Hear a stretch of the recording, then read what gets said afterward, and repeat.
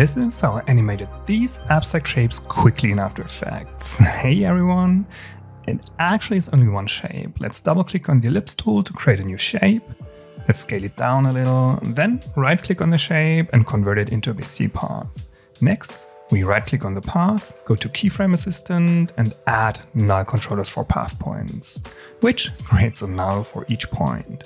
Before animating the points, we add a null object, name it controls, and add two slider controls. You can find them under Effect and Expression controls, one for the speed and one for the distance.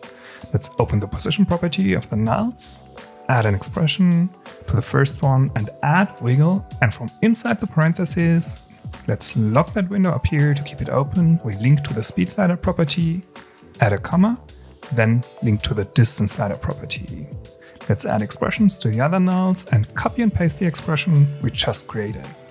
Let's set the speed to 0,1 and the distance to around 400 for now. We use a 1 pixel wide stroke and a linear gradient as fill color. Let's adjust the start and end points of the gradient. Next, we add a repeater. From the Add menu in the Transform group of the repeater, we set copies to 50, position to 0, scale to 105, and rotation to -5. You should play around with all these transform settings, by the way. It will get you crazy results. To round the shape, like in some of my examples, let's add round corners and increase the radius. With the two slider controls, you can quickly change the speed of the animation and the shape animation.